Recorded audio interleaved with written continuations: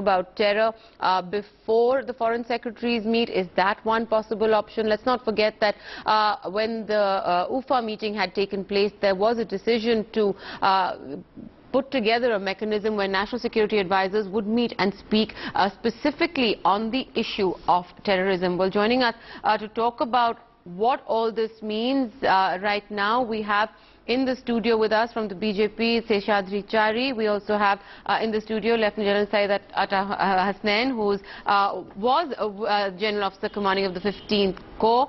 We have with us from the Congress, Abhishek Manu Singhvi from his residence, Vivek Karchu, former Secretary in the External Affairs Ministry, with us from his residence, and from Karachi we have Air Vice Marshal Abid Rao joining us from location studios in Karachi. I want to actually ask Abhishek Manu Singhvi first. Kapil Sibal has come out and said, instead of saying that the ball is in Pakistan's court, it is time that the ball should be in India's own court. Can you just explain to us what that statement means? What is it the Congress wants the Indian government to do right now? No, I'm not here to start explaining statements. You have to ask the person who made it. I am here to say that the Congress stand is consistent. You can seek a clarification on the exact words used by anyone, but all I am saying is the Congress stand is, number one, engagement must be there. Barring something exceptionally disastrous and bizarre, engagements must continue. Second, the engagement forms, calibration, degree, methodologies can of course change, sometimes higher, sometimes lower, on the need of the moment. But number three, we totally disagree with the manner and form in which there has been a zigzag of the engagement process itself from May 2014, complete zigzag, complete volte-face. There must be that consistency and coherence in the engagement. Number four, as of today, as of the current context, I think it is prima facie, it appears to be correct to say that you must show us actionable intelligence, actionable deliverables on what has happened before we engage fully. I think that's fair, although I'm saying it cautiously because I don't know the full details of what the government is going to do next. But we must then insist on time frames. And last but not the least, I've always been saying for the last few days, we must continue despite this to heap international opprobrium and embarrassment at least upon a section of Pakistan. All right, I'm prepared at the moment to give the benefit of doubt to Nawaz Sharif, but not to anybody else. Okay, and that must lead to international opprobrium and embarrassment. Right. Abhishek Manu Singhvi is saying that, nobody knows what the government is going to do next, certainly not the Congress, but the question is, does the government know what it's going to do next? Because Vikas Swarup has drawn some very hard red lines today, not even, 3 weeks after Prime Minister Modi went to Lahore, and we saw the bonhomie that was a result of that meeting. It seems to be that you take 2 steps forward, you get to a position, and then you're forced to roll back the very position that you have taken. No, that has always been the situation as far as India-Pakistan relations have been concerned. It has always been 3 steps forward, 2 steps backward, because the political establishments wants to establish peace and engagement and then go on a number of other issues. There are sections within the Pakistani political establishment and a larger sections within the Pakistani army which has a different agenda. Therefore, these talks, I fully agree with the first 2 points that Mr. Abhishek Manu Singhvi said. Engagements must continue and the methodologies must change. When the Prime Minister went to Lahore, the situation was different. 1 week after that, the situation is different. Number one, A. B. When the Foreign Secretary level talks were decided, the Foreign Secretary level talks were supposed to be on a number of subjects, including certain confidence building measures within the broader framework of comprehensive dialogue. So when you are going to set an agenda on the broader frameworks of comprehensive agenda, the Foreign Secretary level talks were not supposed to be included on terror. Right. Whereas the NSA level talks, which were held once in Bangkok, and the second NSA level talks which have been decided were specifically on the issue of terror. And now after the Pathankot incident and after the Kabul incident, it's very clear that the servants may have been different, but the masters are the same. Well, let's get in our view from Pakistan as well. We have Air Vice Marshal Abid Rao joining us from Karachi. Sir, the Congress has said that talks must continue and they give Nawaz Sharif the benefit of the doubt. The BJP also agrees on the fact that the talks must continue. The methodology really does need to change as well. But you've seen some very tough talking from the External Affairs Ministry in Delhi today. There's also been a declaration of intent from Pakistan to sort of act on the intelligence that India has provided. But we're looking at timelines right now. The Foreign Secretary talks are meant to take place on the 15th of January. When India says the ball is in Pakistan's court, is there likely to be some kind of response before these Foreign Secretary talks take place in your assessment? Thank you, Maya. Let me start with one verse from my own book, which says, "Sazaएं सब है कबूल एक शर्त पर मुझको, गवाहों के लिए सच बोलना जरूरी है." Actually, that is what has been missing from Indo-Pak relationship, the lack of trust between our two countries. And unfortunately, this incident has taken us back. I would have much liked myself that the Indian government should have continued the talks at the secretary's level and this be pursued in parallel. Because now we have actually given a partial acknowledgement to the mandate of the terrorists, whom we also do not approve, do not acknowledge to be doing something harmful to India. You see, the secretary level talks should not be derailed, should not be delayed, and NSA advisors should meet and sort out the whole thing. In the past few incidents, we have been a victim of, not satisfying each other with the response, with the quality of evidence, and with the procedure. In UFA, the two prime ministers had agreed that there will be a mechanism, which means reliable sharing of evidence, intelligence, and a procedure to follow what happens. And believe me, all government and other departments are keen that it should be nailed down to the last detail. Yeah. So that, these things don't happen. When Prime Minister Modi came here on 25th December, it was feared that some such incident may put us back, so many steps. As they say that the strength of a chain lies in the weakest link. Our relations, are they, sabotageable or they are hostages to such incidents? This is exactly what these terrorists want. Pakistan is determined now to eliminate them. So be sure, if the evidence is correct, it will be done. Okay, General Hasnain, whenever we speak to our guests from across the border on debates like this, there seems to be a consensus that, look, everyone does need to talk and Pakistan is committed to tackling terrorism.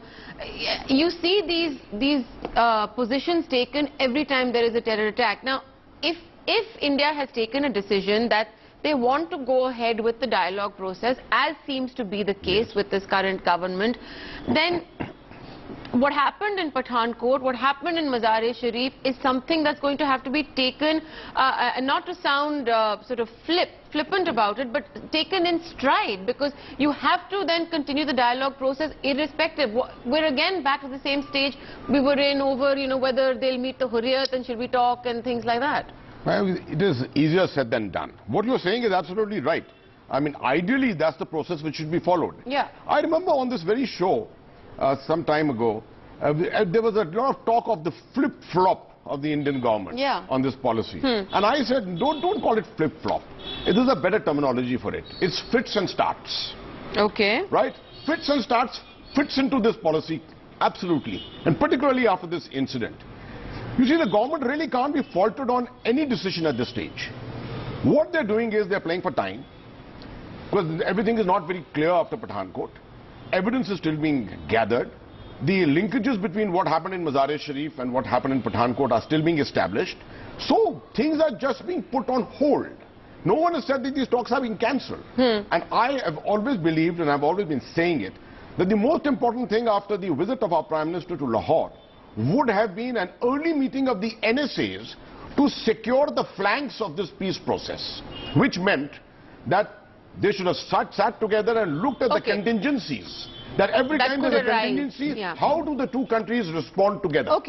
Okay, I want Vivek Karchu to come in on that because, you know, this is a very important point. Instead of bringing on board immediately the mechanism to tackle terror, which is the NSA's forum, they decided to go ahead and talk about foreign secretaries meeting. General Hasnain is making the point, as is Abid Rao making the point from Karachi, that, you know, if you've decided to continue talking, then continue talking. You expect that there's going to be incidents that will derail the process. Maya, let us look at history, because history offers us a guide here. The Pakistani establishment decided to use terror as a part of its security doctrine against India. The question before us is if it is willing to abandon that. Because if it is not willing to abandon that and change its approach to India, then whether you have NSA level talks or you don't, to my mind, they will be meaningless. At the moment, the jury is out on this. Now, the very fact that Pakistan permits non-state actors, quote-unquote non-state actors, to operate from its territory against India indicates that there has not been a decision in Rawalpindi on this issue. The chances are, and that is my guess, that they will not decide on that. Okay. They want to use terror, keep it at least, just let me complete, keep it in reserve. They may calibrate it, but they will not give it up. I want Abid Rao to come in on that. As long as that happens, No, one point here. As long as that happens, the dilemma of each government in India will continue. What do you do when a state, a responsible state with nuclear weapons, continues to embark on the use of terror? Therefore, to say that engagement should continue, engagement for what purpose? For what purpose? All right, we'll bring that question. We'll bring that question back to the Congress and the BJP, Mr. Karchu. But let us realize the limits of engagement. We'll bring that question back to the BJP and the Congress in just a second. But first I want Abid Rao to come in on what you were saying. Air Vice Marshal Abid Rao, Vivek Karchu is essentially saying that Pindi is not on board right now with any dialogue or any talks with Pakistan, with India and Pakistan, and therefore this sort of low-grade attrition or a high-value target is going to continue. The attacks on these things are going to continue. So, you know, what's the point really? Okay, let me put it this way, that what do you think is the objective of these so-called Jaish Mohammed or Hurriyat or so many other agencies that we don't need the Lashkars anymore? I think the question is, you know that the objective is to derail the talks. One knows that their objective is to derail the talks. What is the Pakistani, if the Pakistani establishment and authorities know that groups like Jaish-e-Mohammed and Lashkar-e-Toiba are hell-bent on making sure India and Pakistan don't come to peaceful dialogue, why is Islamabad not able to rein them in? Pakistan has already started this war against all such organizations.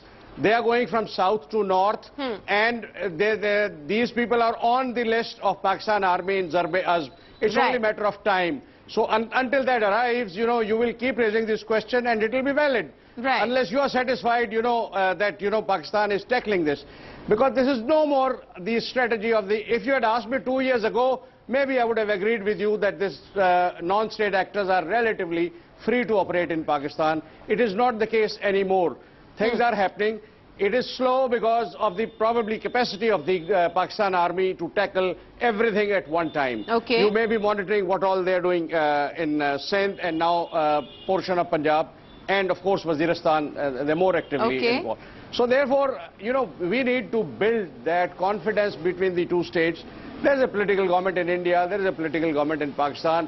Both want friendship, and when such incidents take place and when we roll back, I think there is a partial success that these terrorist organizations take. Also, I want to add one thing, Maya. You see, in last 6 days, the way we have seen the India media handling this Pathankot attack, there have been some very, very bad lapses.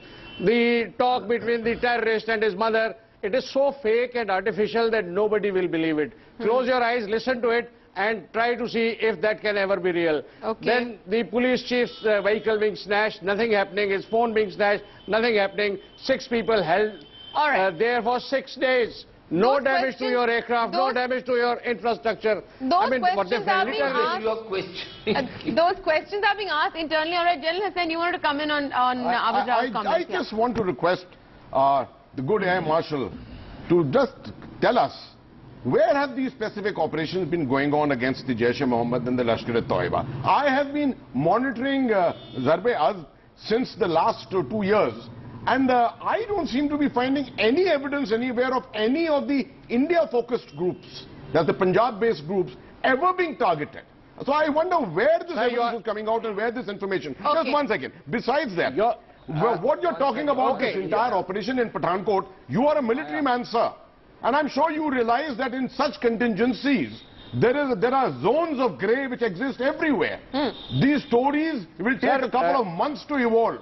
And only then we'll find something coming out. All right. Abid Rao, 10 seconds to respond very quickly. I want to bring the BJP and the Congress into this. I'll Yeah. quickly. Sir, you are absolutely right. So far, no such action academically is visible. But their movements have been restricted, their funds are being monitored, and they are being denied the coverage on the media. You see the latest camera rules. Yeah. All right. Mr. Singhvi. Yes, Mr. Singhvi, I'm coming right to you, Mr. Singhvi.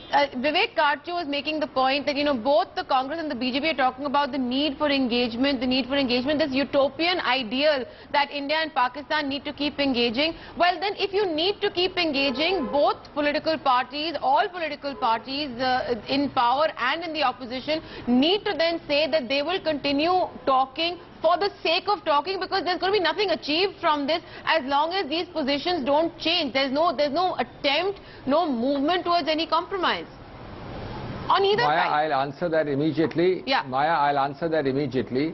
But before that, 2 points about Pakistan. I certainly don't believe in programs which we see where you have Pakistanis and Indians squabbling and fighting and doing Pakistan bashing on Indian television channels. But I am constrained to make 2 points. Yeah. Quay Pakistan before I answer the question you've asked. Yeah. Point number 1 is that whatever suggestion there is by innuendo or insinuation or otherwise by implication that this was either a fake incident or a incident which has nothing to do with Pakistan actors. I find it incredible if anybody suggests that. The very same reasons which we call security failures or doubts, which we have ourselves criticized in our country, certainly don't suggest that this is either a fake collusive incident dressed up by India, or that it has no Pakistani connection.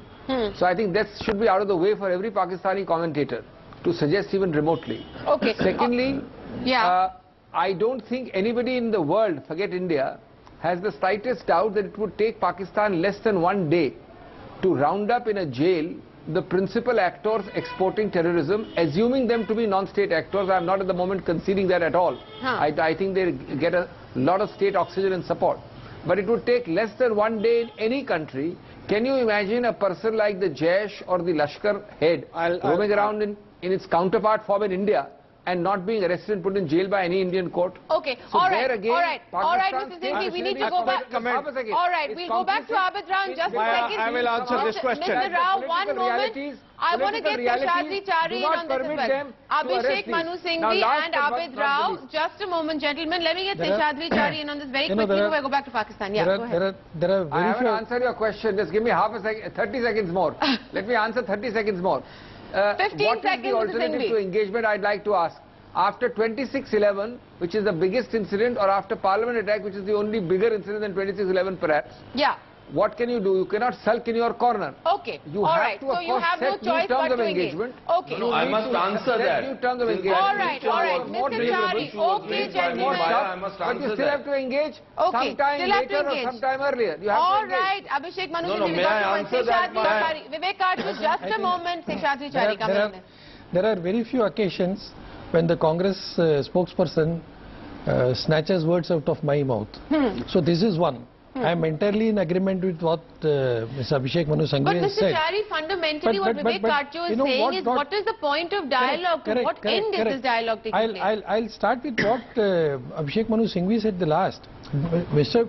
you know, as far as diplomatic engagement with Pakistan is concerned, Ambassador Kajju was part of that engagement. He knows more about Pakistan, and I have learned from him a number of things. Therefore, to say that what is the use of this engagement is taking the clock back. You cannot dismiss the wheel. Okay. What is important is the fact that the engagement must go on in the larger interest of peace between the two countries. All right. But at the same time, if there are impediments, and we know, every government knows that there are going to be impediments, the question is, how do we overcome these impediments? All right. And how do you neutralize? 70 years on, we'll look at how to overcome. How do you neutralize? Okay. Vivek, and one more last point is, you know, what we expect from Pakistan is not an immediate answer to all the queries that we have raised. So we're not expecting immediate answers and results, but admission. Intent and admission. Okay. Vivek Kachu, 30 seconds, and Abid Rao, 30 seconds. We're losing his studio time as well. So Vivek Kachu, very quickly. Maya, the two countries are always engaged. As long as there are diplomatic missions, the two countries are engaged, and they are engaged on a large number of humanitarian issues at all times. When the word engaged is used, it has become a code word for the resumption of the full dialogue process. Now, if there is an engagement on terror, I support it. I support this mechanism.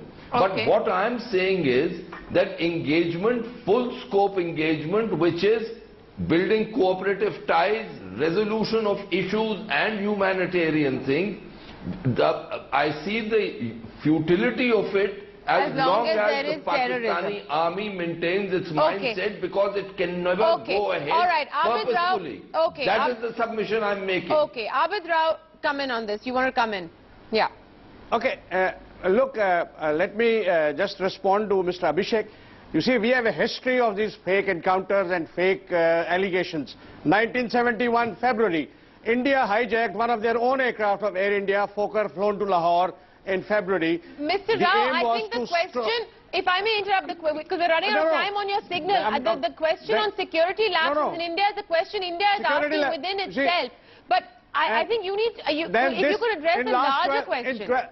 In last 12 months also, the story of the boat, you know, in the ocean, then blowing it up, the pigeons, and then, you know, Udham Singh incident. I mean, I don't know why India has to stoop so low to do these kind of things.